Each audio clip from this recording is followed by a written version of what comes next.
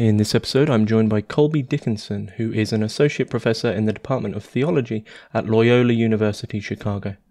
In this episode, we discuss his book, The Fetish of Theology, the challenge of the fetish-object to modernity, alongside discussions on desire, faith, theory, and more. I'd like to say a big thank you to my paid patrons and subscribers for making all of this work possible. And if you'd like to support Hermitix, gain access to some exclusive content, or just keep everything running, then please find links in the description below. Otherwise, please enjoy. So, Colby Dickinson, thanks very much for joining us on Hermitix podcast.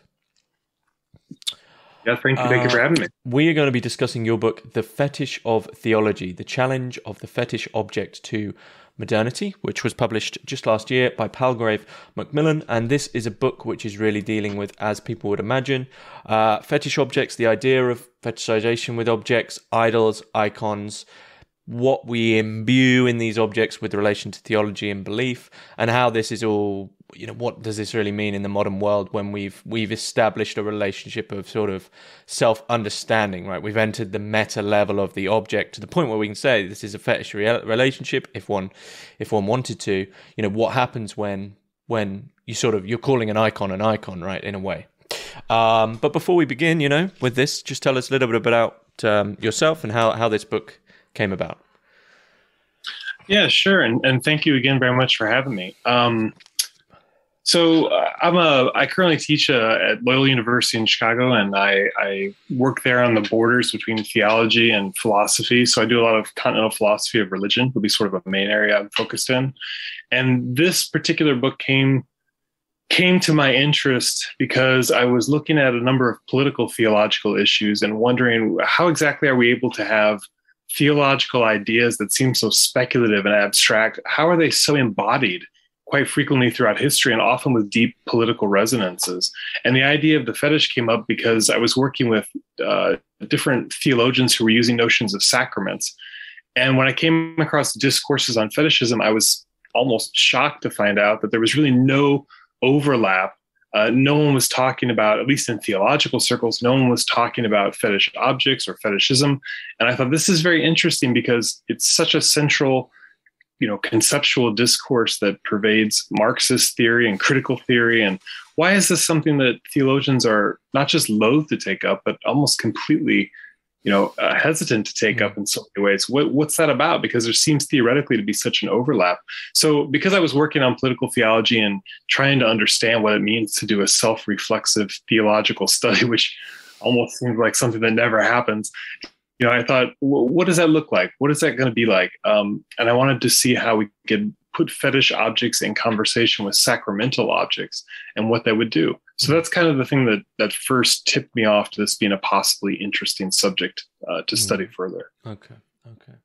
Well, obviously we're going to jump into fetish objects in a little bit, but before we do so, I have to ask you the Hermitix question. You can place 3 thinkers, living or dead, into a room and listen in on the conversation. Who do you pick? I loved this impossible question. I thought this would be it's a weird combination, but I would pick Hegel, whom I would love to sit and hear more from, and Fernando Pessoa, the Portuguese poet. And then I thought I would try and see how that would interact with Virginia Woolf. I wanted those 3 making such hopefully fabulous conversation together. So I've only read the Book of Disquiet, and I haven't read any of Woolf, and I'm renowned as a Hegel hater. So this room is a tough one for me. It's a bit of a miserable room for me. Where do you see that trio? What's the thread that they're going to be discussing, do you think? Oh, well, I mean, obviously the nature of reality, what's underneath it all. And I think they have very different ways to get at it. But I think for me, I love seeing the synergy that sometimes develops and takes place, even when there's frictions and tensions between different worldviews. And so for me, thinking these 3 are coming at life from 3 very different perspectives, I'd love to see what synergy takes place and in a very unscripted way. I don't know as if there'd be any way to predict what kind of conversation would come out of that. So that almost mystical questing for what lies out there beyond what we can see before us. I feel like these 3 would have such a dynamic conversation, but that's entirely speculative, and they may hate each other, and it goes nowhere. Yeah. I mean, this is the ultimate thing, which is really, it's almost a discussion which is happening in your book, right? Which is like what happens when you deal with the reality of the thing. So it's all good in fantasy or imagination, or we'll get to Lacan, right? Oh, three figures. But the reality is like, well, put any three philosophers in a room, they're probably all going to be pretty disgruntled, and they're going to be like, well, why do I have to be here, right? So yeah. Basically, yeah. Okay. Well, yeah, no, it's an interesting room. I only really know of Pessoa and Woolf as sort of quite melancholic writers, so I don't know if that room would have a solemn tone to it. Oh, I like that. That's one of the reasons I thought about putting Haruki Murakami in the room as one of my three. I thought he could liven things up maybe a little bit. That'd be nice. Some jazz, some cats running around the place. Exactly. Yeah. That his is like a positive melancholia, right? Like you sink into it. You're like, I just want to keep reading. This isn't too miserable. Oh, completely. Yeah, completely. It's been a long time since I've read any Murakami. Okay. Well, these figures will probably come back in, I'd have thought, especially Hegel. I'm going to assume Hegel will arise. He always does. But I'll begin with sort of a very basic question, which is, I guess it's almost like a three-part question. I mean, what is a fetish? What is a fetish object? And what is the relationship of the fetish object to the sacramental object? Yeah, that's sort of very, very much the heart of what I'm trying to do in this book. So, fetish objects, fetish is, and then fetish objects became so interesting to me as I was reading through the secondary material about, how different people read theoretically what exactly the fetish is or is not, because there's so many different definitions given of it. And I think part of me got to a place where I recognized, okay, yes, it is a moment of material transcendence of some kind. It's something within the material object that appears to go beyond the material object. So there's like a special aura, or there's some sort of strange glow to this object that attracts us. So when I say material transcendence, it's something along those lines. But I also became very interested in how some people defined it as kind of a physical object that expresses in some way the cross pressures that we have no way of symbolically resolving. We cannot bring about a meaningful clash of symbols in our lives. And so this object takes on the properties of sort of this leftover remnant. The excess of meaning becomes embodied in this thing. So you think of even like Jean-Luc Marion's notion of the saturated phenomenon. That has some resonance, I think, with this idea. There's too many possible meanings that are present to us in our lives. And so this material object becomes a way to try to deal with it without actually ever being able to deal with it. It's like a symbol of what we cannot deal with. The pressure is too much. It's too intense. I cannot suture these things together. I cannot make one meaningful expression. And somehow this object becomes the inert, like, presence of those impossibilities. So that was sort of a powerful way that I began to think about it. And then I was reading through another source, Hartmut Boehm's book on it, a German thinker. And he talked about how for him, the fetish was theory.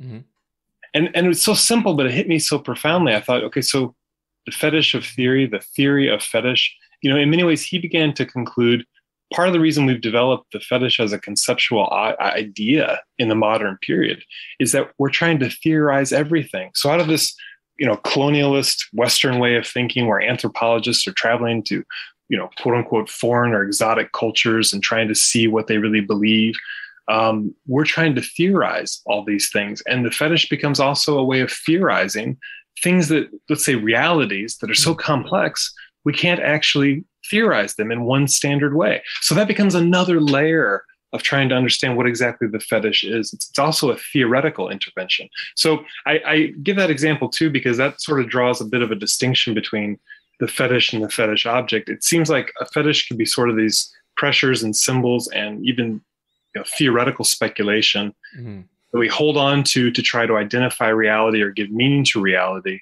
even when we're not fully going to be able to. And a material object or fetish object seems to be a inert physical reminder or placeholder that we're never going to be able to theorize, fully. And this object somehow becomes symbolic of that impossibility. And we're sliding between those realms continuously. So that's the first to sort of speak to your first two questions, and how does that relate to a sacramental object? It seems in some ways that the history of theology in the West has been aware of this problem and didn't need encounters with, again, quote unquote, indigenous or exotic populations to understand it. It's also been at the heart of Western thinking. And I think one of the main ways that comes out is in definitions or attempts to provide religious objects that are, again, moments of material transcendence that are also, inert physical reminders how we cannot bring a symbolic reality to its fullest expression. The thing I don't go as fully into in this book, but which I certainly allude to, and I point to this directly in the conclusion, but it's also in the West grappled with quite a bit in terms of embodiment, that we don't know how to define our own bodies and our relation to our bodies. They become sort of also fetishized, inert, symbolic reminders that we cannot bring this mind and all these conundrums that are part of the human existence into an embodied material form without feeling like something's left over, something doesn't make sense, something can't be fully described. So it's also a moment of embodiment. And when you think about in the West, Christianity especially, or in the Catholic tradition with sacramental presences, we're still trying to think through that relationship to our own embodiment and to the body and the brokenness of the body, the vulnerability of the body, etc. So that also plays a role in trying to understand how these things fit together. I mean, I'll do him justice. I already see a Hegelian synthesis here, right? So you have the icon in the Orthodox or the Catholic tradition. Well, more the Orthodox tradition. The icon has the presence of the saint, or you aren't praying to the object. Within Catholicism, as my own understanding, it's more of a symbol, a reminder of the person. But of course, in Catholicism and Orthodoxy, you do have the Eucharist, right? So there's almost a Hegelian synthesis in. You could have two approaches: an antithesis or thesis, and I guess it doesn't really matter what side they're on, but one is you allow it, right? You just lay back. It is the object that we accept it is the full presence. But on the other side, you're super critical. It's still the object. We analyze it, and your book's really attending to this in between within the modern world where both sides can't avoid each other, right? So you can't really talk about the sacramental object without really understanding it as a sacrament, because to do so would not be to talk about the thing. But on the other hand, it's still the object. And so in the modern world, I guess we were talking about symbols earlier. In the modern world, we're all educated enough, I think, to just attend to things via, you immediately can begin to pull things apart and deconstruct and look at them. And this is probably quite a new phenomenon. So in the modern world, this whole idea of symbolism is almost immediately a meta symbol, right? It almost seems like back in the day, you wouldn't say that's a symbol. It just is. Whereas now it's like, we know it's a symbol, but we still have to act in such a way that we aren't aware it's a symbol, which is a very difficult thing to do. Oh, yes. I love your description. Thank you for adding that. I think it's a very rich way to think of it. And, for me, I continue to think of it as, you say, like a Hegelian dialectic of sorts. I do think we're permanently caught in between sort of a Catholic and, you were mentioning Orthodox and Catholic, but I think of like a Protestant and a Catholic view. Because for Protestantism, when you look at the history of the Reformation especially, it is essentially founded on iconoclastic acts of trying to move away from the embodiment. We're not going to take a physical pilgrimage somewhere. We're going to do Bunyan's Pilgrim's Progress. We're going to go into our heads and we're going to just think about it in purely abstract terms. And there's this destruction of icons. And there's this, we don't want the material reality to corrupt us and take us away from the true spiritual nature of faith. And yet, then you get the counterpoint, Catholics digging in deeper and saying, no, we're going to dig in even further into the sacramental realities. And these material objects do matter. We do need them. And part of what I'm doing in the book, quite consciously, though it's sometimes the subtext, is recognizing that tension is always going to be there. You're never going to fully be able to do away with it. The Protestant is not going to be able to do away with material reality. And the Catholic is not going to be able to do away with the need to, let's say, be iconoclastic toward their own material realities at times. And I think we have to acknowledge that. So one of the things I do in the book is to try and say every quote unquote sacrament is also something we can treat fetishistically in a more, and here I'm using like a negative connotation. Not that that's how I want to end my definition of it, but I think we tend to say the fetish in our popular language is a negative connotation. And sacrament takes on more of a positive connotation for a lot of people. I want to say every sacrament can be used fetishistically, and every fetish could be potentially used sacramentally. And I think we have to understand the slippage between those things. There's not going to be a permanent resolution to them, which is also, of course, my reading of Hegelian dialectics. So it seems to me that there is, in a way, and it's a very modern problem, almost, dare I say, the modern problem, right? Which you could almost say most of the canonical big philosophical figures have been struggling with, which is imbued in this question between Protestant view of icons, between the Catholic view of these fetishistic objects, which is, it seems the quest is for authenticity. Right? What is the authentic thing? We're looking for the real quote unquote capital R experience. We're looking for the real. And do you think this is the impression I got from your book, is this struggle of both sides saying what is authenticity, because it's only through authenticity that we can say we're really doing something. Oh yeah, completely. Thank you. You're reading exactly what I'm trying to get toward. Yes, I think both sides are trying to do that. And I think part of how I end and conclude this is to say, well, the only real way to do it authentically is not to simply take apart critically your opponent's other way of seeing things. And I don't think it's also an antinomian stance. We're just going to do away with all attempts to form, identities through our material realities. I think the only way to do this is to see this sort of the quote unquote the failure of your own perspective. When you can get to a space of saying, I'm trying so hard to embody a material reality in my life in some way. So whether it's a sacramental object, a fetish object, but I see where I may possibly fail to adhere to this existence that I've created for myself in an authentic way. That's the only true path toward authenticity. I often think about how there's both Giorgio Agamben and Judith Butler have said in their works at certain points, the only accurate representation of a thing is to show your inability to be accurate in your representation. The only way to make a genuine representation is to show you failed to make that representation. But when you can show the failure, when you can show your failure, then you're actually achieving something. And I think that more or less is what I'm trying to do with this book in some ways. Yeah. That was such a huge and interesting point that you made. So you say that it's page 24. Any theological project that sought to expose the fetish of theology, this would be its aim and focus, to increase its own poverty at the same time as it continues to let go of its political strength. And this is somewhat in relation into Latour's text, "We Have Never Been Modern." I think that's the title. I did a talk. I did an interview on it, so I should know.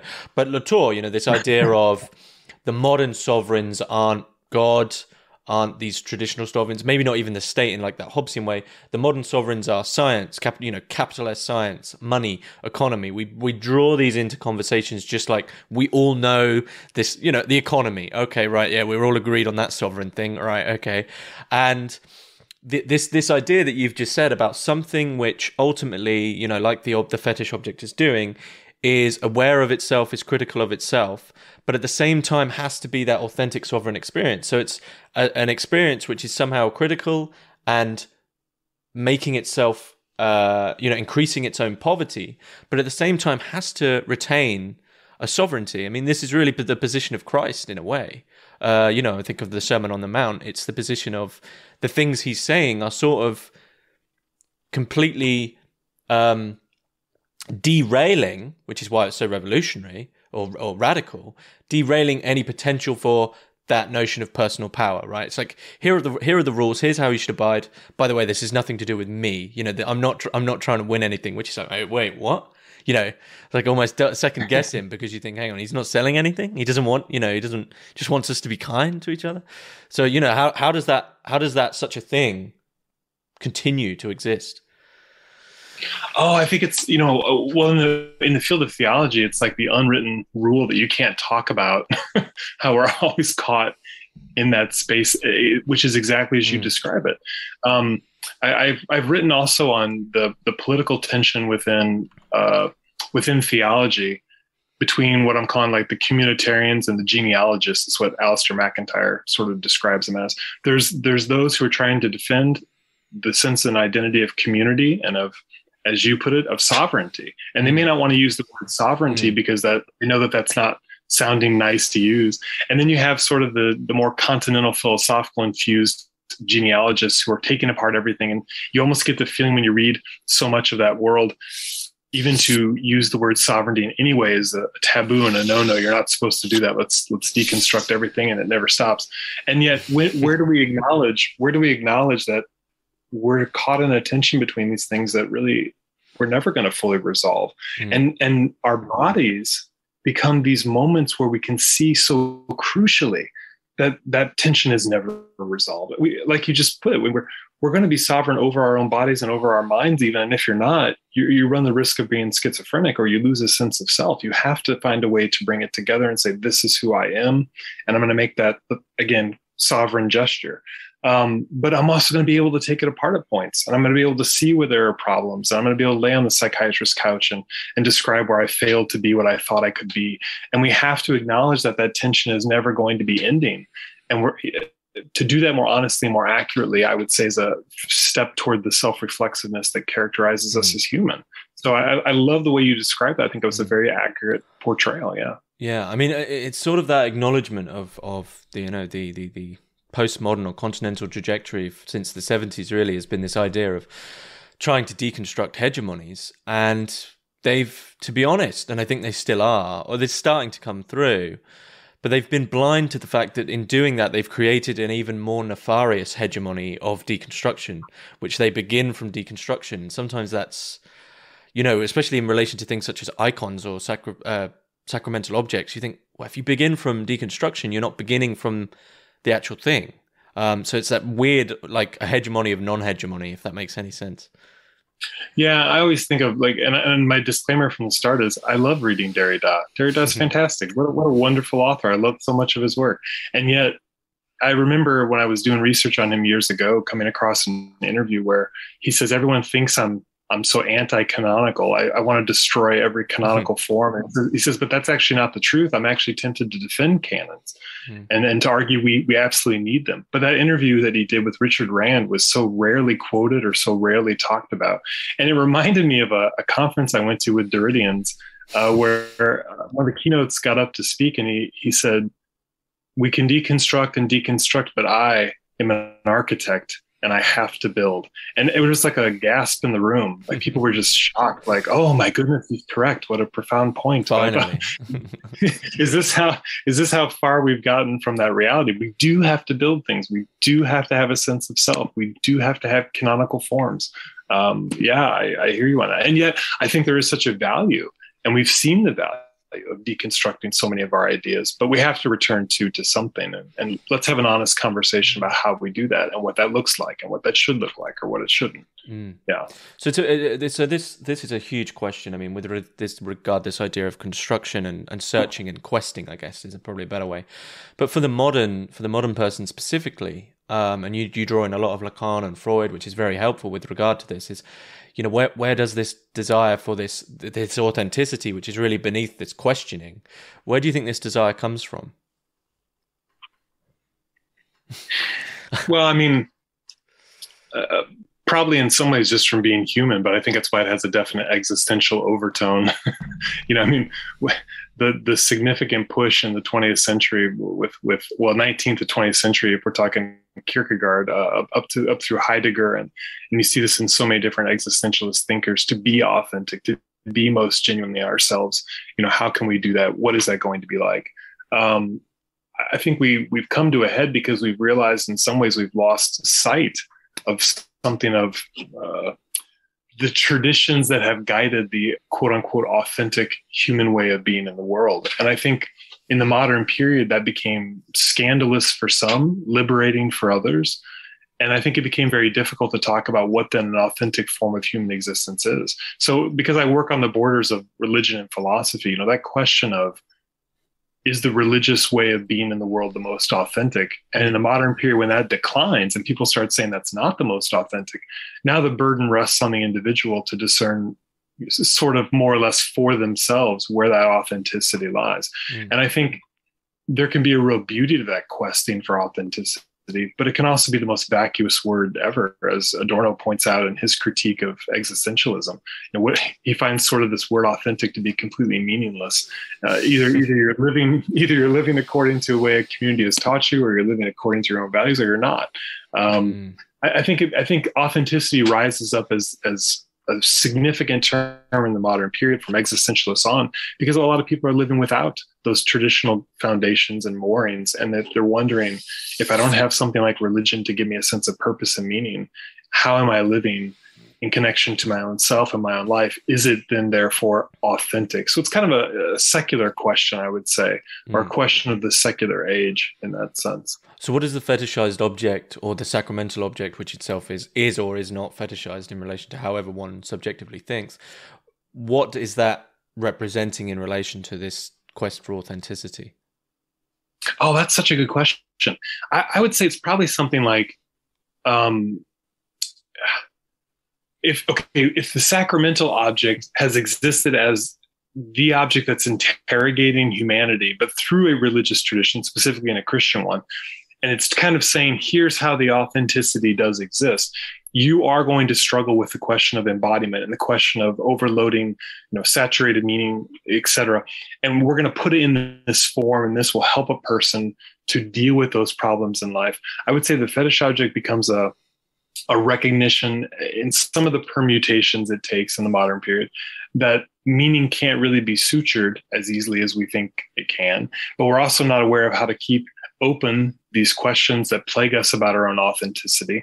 And so these fetishes in the modern sense become moments where you're left sort of on your own, unable to suture together meaning, and you're wondering where it's going to come from and how you're going to live authentically or not. And these objects become things we're stuck to that are opening up for us horizons of meaning and questions and, say, the impossibilities of understanding our own existence, but they become extremely individualized. So then people begin to develop their own quote unquote fetishes or attachments to different material objects that really speak to them about how they're not able to suture together the things they once were. So let me, because I think your question is touched on such a fundamental thing. Let me just sort of recap it. Mm-hmm. I think sacraments had been part of a religious tradition of saying, here are the problems you're never going to be able to resolve. You need to be open to these mysteries. Again, sacrament just means mystery. You need to be open to these mysteries you'll never be able to fully understand. And when that leaves, when it recedes a little bit into the background in the modern period, people are left with the same questions about the authenticity of their existence, but they're not feeling like they're able to ground them in a tradition that speaks to them in the same way. And yet they're still going to have the same problems. So fetishes become, again, moments of mystery, and we're not sure what they're doing and why am I so attached to these things I can't even explain, but they become extremely individualized. Someone becomes able to fetishize a commodity. Another person fetishizes something in a sexual way. Someone fetishizes, whatever. Those things are also opening up presences of mystery and overdeterminations of meaning, but they become extremely individualized, but they're still sort of the same problem that people have. It's why I constantly go back to Adorno's comment about the moment you think you've destroyed a fetish, another one will appear immediately. And I think for a lot of, let's say, more secular atheistic perspectives in the modern period, they could say religion's nonsense, sacraments are nonsense. We've destroyed those, but then rest assured you've created more. You've just done it at a different level and in a new way. And that's, I think, what fetishism represents. The person who can say, I'm done with religion, but then they're going to turn right around and do something just as quote unquote silly as what they were condemning the religious tradition for believing in. But it also is illustrating their own struggle with meaning and openness and the inability to describe embodiment. And all those questions come back in these new fetishes. So I love your question. Do you think that quest ultimately, for the modern person who has become critical, really does always end in a sort of a disappointment, even if they're mostly almost there, in this full belief, they can never really settle into full acceptance that it is what they say to themselves it is. There's always an element of disappointment. Once that recursive or discursive relationship is acknowledged, there's always going to be that, to use Derrida's language, though probably wrongly, like a trace of, but there's still that hesitation, there's still that disappointment. Yeah, that's why I think that question of the disappointment in relation to these material, attachments that we have is so crucial. A lot of theorists of the fetish talk about how the fetish becomes for so many people an attempt to repeat something that can never really be repeated. That's why you can never get enough of it. So think of, the commodity fetish. You're never going to get enough. You're always trying to repeat, filling in the gap of meaning, filling in the hole, and saying, I'm going to achieve a total understanding, or I'm going to become authentic, or I'm going to have the most authentic way of living my life. It's going to be here, but you're always repeating it. So the fetish, some describe it as it's a failed endeavor every time. The fetish is a repeating, failed endeavor to achieve the wholeness we think we're going to achieve if we can just possess that fetish object once and for all. And that's why we think it has the supernatural power, but it's always failing to do so. So we're always almost ritualistically repeating it over and over, our effort to obtain it, to have it. And I think your question of disappointment is so crucial here, because there's certainly a reading of sacramental objects, or whatever those are or are not, but there's a reading of sacramental objects that is, you're supposed to become actually, let's say, friends, acquainted with your failures and your disappointments. You're supposed to realize your vulnerability and your brokenness through the sacramental encounter. And again, that's sort of a positive connotation of the sacramental side. And then, of course, the negative connotation of the fetish is often you're just going to keep seeking it out over and over, and you're never going to achieve wholeness. But you're going to deny that very fact through the repetition to try and achieve the wholeness. So again, is it possible to regard a sacramental object in the negative fetishistic way? Yeah. And you refuse to encounter your vulnerability. And so you're not actually facing your disappointment. And then is it possible to go into the fetishistic and say, yeah, it's silly, I'm attached to these material realities, and they're so disappointing, they never work out. And then, but to accept that and to accept the vulnerability of yourself through that attachment, yeah, I think that's possible too. But doing so is very difficult. And I think it takes a psychologically stronger person to recognize that these objects we're attached to are never going to fully give us what we want them to give us. There'll never be a wholeness. So your question about disappointment is so crucial here. It's such an important one to think through. Do you think that's why, early on in the book, you in fact, I think it's almost immediately, you state that you sort of have this problem with this very clear differentiation between the sacred and the profane as these two clear zones. Do you think, in relation to what we've just been speaking about, that in that sense, when you just go, right, there's the sacred, that's sacred, that's profane, really you're almost escaping from responsibility? In a sense, maybe. I mean, that's interesting. I'd have to think about, am I escaping the responsibility of it? I think for me, the bigger question that I was interested in was the one of, to what degree am I willing to let go of whatever I had thought sacrality was in order to actually encounter sacrality? And to what degree am I needing to be unafraid to go into whatever the most profane thing is to actually discover whatever might be sacred within that too? Again, it crosses these borders between the two. I'm thinking of toward the end of his very large book, Less Than Nothing, Slavoj Žižek talks about his reading of Agamben. And he says at some point, Agamben's going on and on about how we need absolute profanation. Everything we think is sacred has to be returned to a profane status.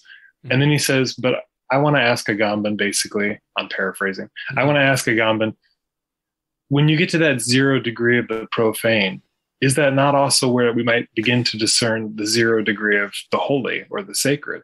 And so for me, going into this space of losing sight of everything we had once thought to be sacred, is that not also where we precisely locate whatever the sacred may or may not be?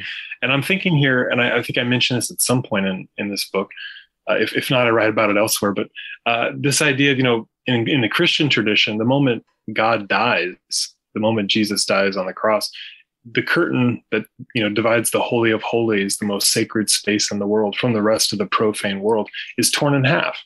And I think this becomes a prime example of, are we scared or afraid to take a space we had once thought was sacred and to allow it to be sort of profaned or desecrated? But does that not also open up new possibilities for what the sacred is, and certainly how that sacredness permeates the world? And I think part of what's so beautiful about the sacramental traditions in certain forms of Christianity is that there seems to be a real unafraidness, a lack of fear, a courage to face the fact that what we had thought the sacred was is actually not what we thought this, not actually the sacred. And what we had thought was profaned or not godly is actually where God is. So part of troubling the border between the fetish and the sacrament for me certainly inevitably challenges the border between the sacred and the profane.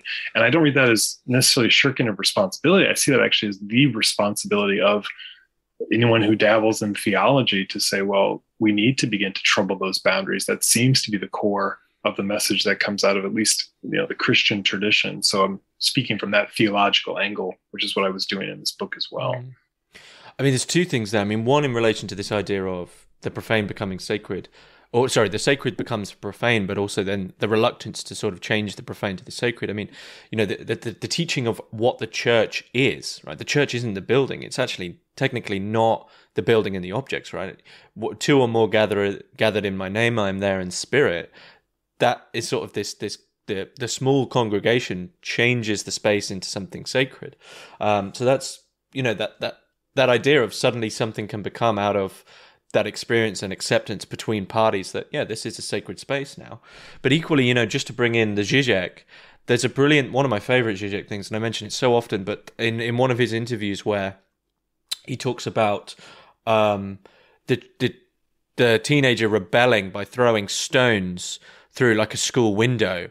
And I'm probably stretching the sacred and profane there, but that act of rebellion for any teenage adolescent period of growth is sacred. It's like the sacred rebellion that's needed for that. But then he talks about the fact that in the modern world, of course, the postmodern dialogue is that the teacher comes out and also grabs stones and joins in, and all of a sudden the whole relationship of everything's enfolded, and it's like that inner impulse is destroyed. And that's almost like the risk that we're seeing here, and what we're talking about is like, as you said about what's the icon? It's like, it's theory. As soon as you enter into that relationship of theory, like what's happening, what's being taken away, but what can also grow, I guess. Yeah, exactly. I mean, I don't even have too much to add to that. I think you put it very, very well. Like what we need to become better at simply recognizing where those moments of challenge are happening, and to acknowledge them and to try to sit in them, and not try to give the answer to things and say, now I've resolved it. Now I've figured it all out. Here it is. And sometimes that's much more difficult than we want to acknowledge. And I think that's a beautiful part of doing my job. For me is beautiful when I hit these walls and I say, I don't know how to explain this. I don't know how to deal with this. I want to use this theoretical grid that I've learned to give an answer. But the truth is, I'm not quite sure how this all works out. I need to be more honest with that in myself. And that's a hard thing to do, I think, for academics and being quote unquote experts. And, it's really hard to embrace mystery and things we don't understand and things we don't know. So we don't need to do a whole getting beyond the fetish. I don't think so. No, I mean, I think for me, getting beyond whatever that means to get beyond the fetish, it's only a negative procedure. It's only something I can do insofar as I show I have a failure through something. I'm not able to achieve the identity I want to achieve. And only in doing that can I actually achieve something. So I don't need to get beyond, so to speak. I have to go back before. This is a very Agamemnian thing to say, but I have to go back before this, and not to achieve the origin or to find the real root of it, but I have to go back before in the sense of I have to allow myself to realize there was a failure already here to achieve whatever I wanted to achieve. I'm not going to go through it in a sense. I'm going to have to go back and say, it's never going to be possible, but I can't do any different at the same time either. I have to acknowledge that all these identities fail in some way, and that's okay. That's what's going to happen. Yeah. I mean, that's that idea of that form of failure, accepted failure, right? And it's just something I've been reading about so much lately because I love it. But the Catholic idea of hope, which is very much imbued in Tolkien's works, of the only hope or the only movement from failure is when failure has been absolutely accepted, and then you move on, right? So like all the battles and the overcoming of evil in Tolkien's novels, we as the reader can see that, we could turn to the end, right, or something like that. But from the position of the people in it, they're really dealing with something that's already a failure. So it's like, right, we've got the failure, we've failed, but we have to keep going on, then we see what happens. Instead of sort of trying to somehow recalibrate it in some sort of way or working with it or something like that, it's like, Right now, no, we accept. There's been this change. There's been this theory. Now what? Oh, it's Samuel Beckett's fail better. We have to learn to fail better. And I think failing better is exactly as you just described it. We have to acknowledge that there was an absolute failure, but we have to go on. When was the failure? What was the failure? Do you see in time though, like maybe a period that would it be this, like, not taking either side? Would it be the Reformation? Would it be that split where there was this distrust of the sacramentals sort of thing? Do you mean, is that where we could locate like a prime moment of recognizing our failure to see the failure? Or do you think it would be wrong to sort of try and locate a prime moment? I'm always trying to do that. No, I don't think so at all. I think actually finding all kinds of moments throughout history or throughout our own personal lives, or in theoretical debates, or that's where I tend to locate a lot of them. I think the Reformation is a prime moment of there was a real failure to see that tension needs to be there and needs to be maintained and even cultivated at times. We have to say to ourselves at certain moments, why has this tension appeared? Why does it seem like an impasse that cannot be resolved and we have to split for political reasons or whatever, social reasons, cultural? And we need to understand better those dynamics, because there will be moments, obviously, like in totalitarian countries historically, where the oppression becomes so severe, there's going to be a push for, a rebellion. People are going to say, I cannot do this anymore. And during the Reformation and certain moments leading up to it, certain people felt too oppressed. This or the corruption was too great, or whatever. And instead of taking that seriously or listening, as at certain moments in the Catholic Church's life they would have been well able to do, certain leaders happened to play in a certain way, and it didn't work out. And I think it's unfortunate that we had to lead to certain splits, certainly. But at the same time, they can be such a witness and a testimony to the fact that there are dynamics that have to be dealt with. We have to look at these. So I think the Reformation is a key moment where that failure comes to light. I also look at the theoretical one. This is one I've written about that I really find quite interesting and enjoyable. There was this like little debate going on between Derrida and Agamben in their works where they were both accusing each other of trying to be sovereign. And I find this very interesting because both of them are doing the same thing in many ways. They're both, it's like the pot calling the kettle black. They're both doing the same thing, but they're so committed to their discourses and to their critical apparatus in so many ways. It becomes very hard to get out of that and say, yeah, we're all doing this. This is what authors do. We all want to have the most original position. We all want to say we were the first to understand this idea. And that's part of what it means to write something, to come up with a new idea, to say, I have a new perspective. But could we have also pointed to other examples or seen other ways to do this? Yeah, we could have done that too. So that would be a sort of a healthier way to, maybe even on an individual level, to approach this discussion of, like, I'm not approaching the object with anything. I'm not trying to radicalize it, revolutionize it, or like vitalize it, or neo iconography or something like that. I'm in this sort of mess. Yeah, which goes back to your comment about disappointment and why I find that such a crucial thing. Like, are we able to accept not just our failures, but the disappointment that stems from those failures? And can we say, well, you know what? I've embraced my disappointment. I'm at peace with it. So I'm not needing to paper it over. I'm not needing to say, okay, I'm going to make an absolutely joyous, raptured moment, or I'm going to come to this feeling of wholeness and completeness that will never be saturated with any sense of disappointment. No, I'm going to find that I sit in this disappointment, and it enables me to get a whole different perspective, maybe the one that I need on this situation, to do something different, to make change happen. I guess ultimately, this is stretching that, but if we were just to take the sacraments, beneath almost all sacraments is an air of disappointment. Obviously not with baptism, not with marriage. I'm not saying when you're married you're disappointed. Maybe that would be the one. But baptism, really, this acknowledgement of being accepted into the grace of God. But it's equally an acknowledgement of that you're not at the kingdom yet. You're not. You're still. We still have to do the water and the symbolic enacting of the baptism here via this material, kingdom of man world, via communion. It's still a relationship, and I think the obvious one would be the sacrament of confession. It's not exactly an object, but it's like an experiential object, and ultimately that is one of disappointment. you are entering into something which is ultimately the acceptance of your own disappointing of yourself and of God. So there's this, I mean, it's like it's, super pretentious continental thing to say, but it's like a positive disappointment. Yeah, well, I don't disagree. I think even with baptism and marriage, I've always been drawn to those. It's a very Pauline thing to do, like he does in Romans. Baptism is also a death. Your baptism is that you're baptized into death with Christ. Mm-hmm. And I tend to view marriage as well, like having kids.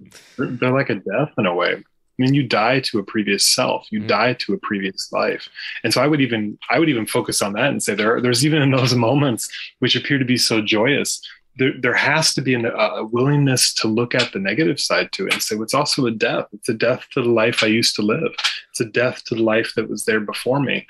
And I need to let go of that and acknowledge those disappointments. And I think that actually helps a person when they enter into baptisms and new birth of children and also into marriages, to not become unrealistic in the expectations, but to realize I have to grieve and to mourn the passing of something else in order to move into this new state, which is wonderful and should be wonderful. But it also contains a trace of sadness and disappointment and a grief, which just sounds so strange maybe, no. I think it's actually... As an adult convert, at 28, this I'm fascinated with this whole idea of the new man, which in a certain sense as a baby, as much as that's better, it's outside of time, so I can't really speak of it. But as a baby, you haven't had a life to become a new man, right? So, but this idea, this real mourning of, when you look back to now, when I look back and try to touch on memories which were it's like that it's a literally different person. And as you say, the other sacraments, whether it's marriage, then having kids and entering them into the church or whatever it is, entering into this deep relationship, it's like life is a series of deaths and births in relation to other things. Completely. Yeah, I agree. Maybe that's why the modern world sort of gravitates towards what many might consider a sort of immaturity. Then there's no fetishized, if you wanted to put it that way, fetishized line is drawn at any point.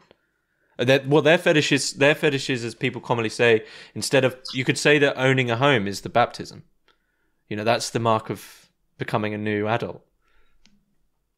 Yeah, I share that concern in many ways because, as I was saying a moment ago, if we could read a sacramental object as a historical, traditional way to try and deal with our disappointments and to deal with grief and the material realities that we are attached to, which open us up to mystery and keep them perpetually open.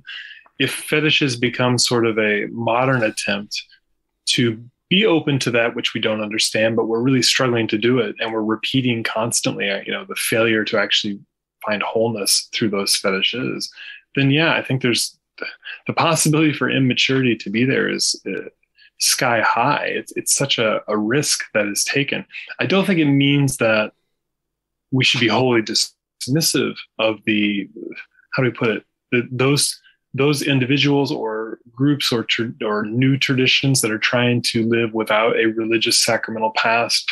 They could run the risk of being incredibly immature, and they are in a sense immature because it's a new way of doing it. There could be over time, maybe this is where Charles Taylor gets it right in A Secular Age.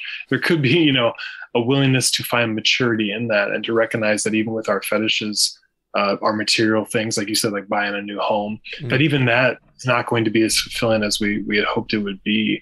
And maybe we can learn to do that, but it's difficult. And I think it's going to be very hard to do for a lot of people, because you do have these religious traditions, the sacraments, that are trying to instruct people on how to deal with their failures. And culturally, socially, and certainly economically, politically, it's very hard for people to deal with disappointments. I think of political right-wing movements right now where people are just trading on resentment and anger and saying, you don't have to actually face those things. You don't have to deal with them. Just put all that anger and channel that resentment into this political movement that will promise you wholeness. And then those movements become fetishized. They become, it's ideological, where someone says, I'm going to overcome this anger, resentment, and disappointment once and for all by electing a sort of messianic leader who will put things right and take us back to where we need to be. But that's not the sense of the messianic that Christianity deals with, where facing the failure of the Messiah actually is the way to go forward. It's a very, very different logic that leads to a sacramental understanding. So I think you're exactly right. That immaturity can translate into disastrous and violent political forms or economic forms. Yeah. I guess it's the sort of almost apathetic acceptance that what's beneath your disappointment is entirely correct, right? So like when you're a child, if you don't get the ice cream or whatever, you're disappointed because you didn't get it. And it's like a very clear relationship. Whereas, as an adult, you have all these disappointments, but you don't question the object which would have supposedly fulfilled the disappointment, even though probably none of your desires have ever truly been fulfilled, right? Like, this will be the book which scratches the itch.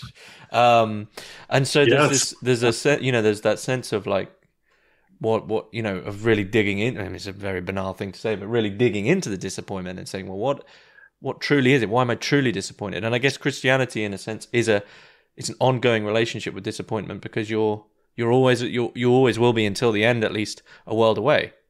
And as you say, the passion is a positive failure, right? There had to be this absolutely awful thing, this victory over death, but it's not.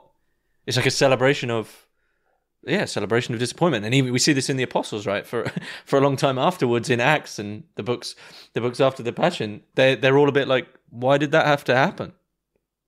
Yeah. Yeah, the figure of Peter is so emblematic of this. Not only does he continuously misunderstand what's really going on, he's, and possibly betraying, Christ at the same time. He's such a disappointment as a leader. I mean, it's pathetic.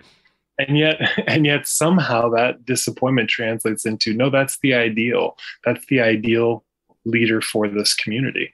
And how in the world are we supposed to understand that? It's not just paradoxical, it seems contradictory. But I think actually the lesson, as you're stating so well, the lesson is that we have to sort of embrace that this teaching of the sacraments is really a nonstop lesson in dealing with disappointment and failure. And if we don't understand that, we've missed the whole point of what's taking place here. So that's a crucial piece of what we need to understand or take away from this. Yeah. So it's a search for its own sake, not for authenticity, not for the object, not even for the sacrament. It's a search. Just the search is the search. Be disappointed. That's the advice. Yeah, and now we're going back to let's go full circle back to Lord of the Rings. The person who is able to say, I don't necessarily want the thing that gives me power. If I can let go of it, if I can get rid of the thing that I thought I wanted most, we know that's where true wholeness lies. And I think this goes back to the sense of the sacred and the secular. If I can let go of everything I thought was sacred, if I'm willing to do away with it, if I'm willing to let go in such a way that it's utterly transformative of me, that might actually be the sacred. And if that is where I encounter myself best and most authentically, by losing any sense of what it means to be authentic, then maybe that's what I need to listen to. So for me, this lesson, or the catechesis of the sacraments, is really a lesson in letting go of everything and discovering it once again, but in a completely different way. That's how I tend to read these things. Yeah.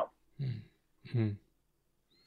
We seem to have dug in deep into these issues very, very quickly. I mean, is there anything specific about your book that you'd like to add that you feel we haven't touched on?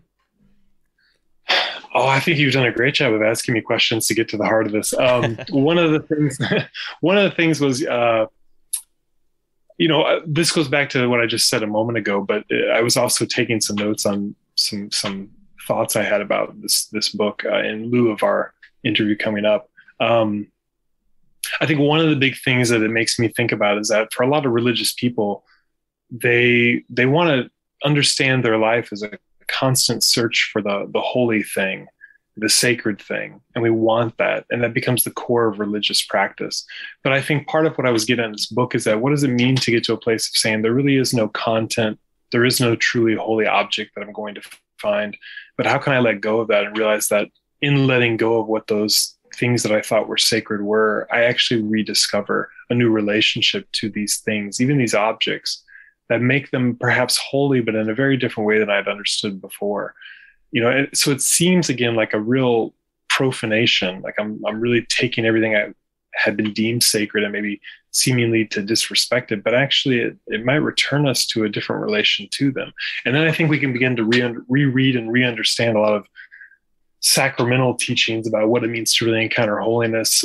Jesus's comments about eating the bread of the presence. This is something you're not supposed to touch or eat, and here he is eating it.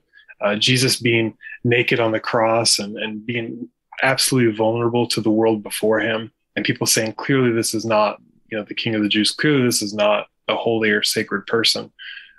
But something profound is coming out of all these desecrating moments that teaches us a new idea of what it means to go through holiness, sacredness, et cetera. And that's why for me, working as, a theologian, technically speaking, it's like, I'm always feeling like I'm never afraid to encounter what seems like the loss of religion, faith, the sacred, because in each of these moments, there's actually an opportunity to recreate and to re-encounter something anew. And if we're not living without fear, and we're not ever going to be able to actually experience what those moments of grace are in a person's life, and how they may take shape and form in ways that we completely did not expect. But that's actually what we need to be walking toward, not away from. So for me, it's a lot of people I work with in the theology department are constantly like, these are scary times. We're losing all sense of the importance of religion. But I actually find it to be very, very exciting times. This is where we could begin to see things holy and new. And that's a wonderful, wonderful thing at the same time. Mm-hmm. Yeah. I think that's a natural place to finish up. It's a positive note. I think it's, is there anything else you'd like to add? No, I think that's good. I've got my son was poking his head in the room, looking for my attention. So no, that's great. I want to say I would appreciate your questions and also your responses. I think you're intuiting very, very well what I was trying to get at. So it really helps to have someone asking in such a wonderful way to flush out these ideas even further. Well, yeah, it was a fantastic book, the Fetish of Theology, Challenge of the Fetish-Object to Modernity, and I'm assuming this can be found on Amazon and also via the publisher, Palgrave Macmillan. And whereabouts can we, and I know you've published many, many other books, whereabouts can we hear about your own work? Well, these days it's all just go online and do your searches, right? Look up my name and you tend to find it. But I've had a book come out recently this spring on Giorgio Agamben's Homo Saturs series. I did a critical introduction and guide to that, and that book came out with Edinburgh University Press. And I also published a book last year on theological poverty in continental philosophy after Christian theology, and that came out with Bloomsbury last year. And that one, I'm taking a lot of these themes we've even talked about today, this idea of the vulnerability and poverty, and using a specific continental philosophical lens to elucidate it further. And I talk about those issues in that one as well. So I would say those are probably places to encounter a lot of what I'm doing, but in a very interesting way. And this is something I'm always doing too. A lot of these same ideas are explored again, but in a very different context. In a book I did just a little bit over a year and a half ago called Theology as Autobiography, where I talk about, and the subtitle is The Centrality of Confession, Relationship, and Prayer to the Life of Faith. But I'm reading different autobiographical accounts of people coming to faith, like Dorothy Day and Mary Carr, but also Augustine and Tolstoy, and talking about how reading their accounts and narratives of coming to faith also exposes us to a certain vulnerability and poverty within ourselves that is at the heart of what faith is really about. So even though this context seems so different, I don't really talk about continental philosophy in it. It's just, going through autobiographical narratives and what, describing their story of finding faith. I'm really still traversing the same grounds we've been talking about today and in our interview, just in a very different way. And those are based on my introductory lectures to Intro to Theology class. And yet, so very easy to understand, I hope, but also I think very illuminating of some of these contexts as well. So those would be ones, I guess, where you could encounter more of what I'm up to. Cool. It all sounds fascinating. I'll be sure to put links in the description below. Colby Dickinson, thanks very much. Thank you very much, James. This was a lovely, lovely time and good conversation.